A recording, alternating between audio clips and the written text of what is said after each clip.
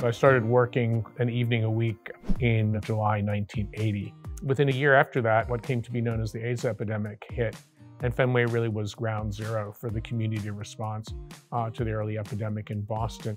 You know, initially there wasn't a lot of attention to the emerging AIDS epidemic in the Reagan administration, but eventually the National Institutes of Health did get funding, and we were one of the first sites in the country to start recruiting people for HIV vaccine trials.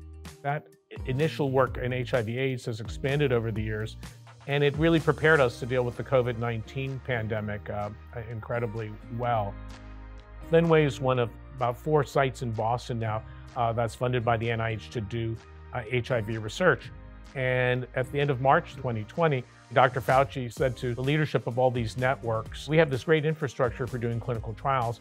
Now, the most important thing as a society we need to do is show that COVID-19 vaccines are safe and effective. So you sites are essentially going to be doing the COVID vaccine trials.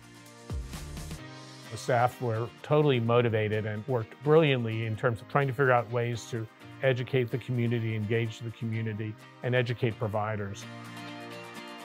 During COVID-19, we had a greater opportunity to understand how to access folks during a time where we weren't interacting with each other physically. We really learned about all the different ways to reach people. Text messaging for folks who've been on Zoom or who've been on the phone and they want to be reached in different ways. Folks that might need a letter actually sent. Folks that do need a phone call. Evolving through a very ever-changing time has given us the opportunity to reach people and spaces that we hadn't before.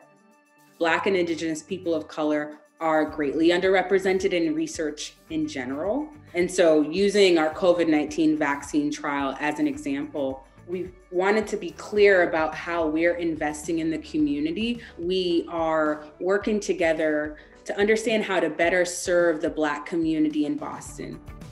We're really excited by that, really energized by that. Every day we learn about different things that we can do to connect closely to people and allow them to feel independent and have autonomy and agency over their health and what they participate in and how they contribute to our work.